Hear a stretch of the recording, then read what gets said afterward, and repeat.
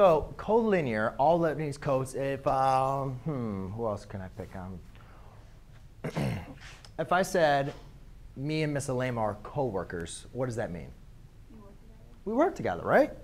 So when we're talking about collinear, what we're going to talk about is the same thing. Me and Alema, we share something in common, right? We both work at Mandarin. So when we're talking about something that's collinear, what it kind of makes sense that looking at the previous that they're going to have something in common, right? Right? And just breaking down the word and saying, oh, something is going to be in common.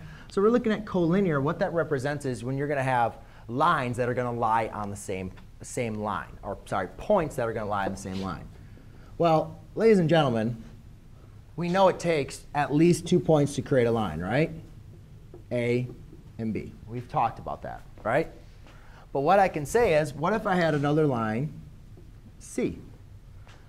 Would we say that A, B, and C all lie on the same line? Yes. So what we could say is points A, B, and C are collinear.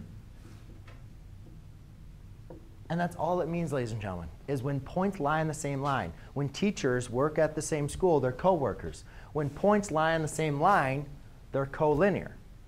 Okay? Now, what about if I put D? Is D collinear? No, because it doesn't lie on the line, right? So you guys are going to see a lot of times when we're going to talk about it, and we'll talk about, hey, are these 2 points collinear? And that means, do they lie on the same line? So you could say point D is non-collinear.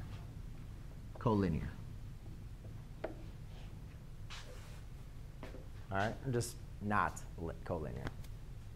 Right? Does that make sense? Collinear. Ooh. All right. Now, I might not be the smartest teacher.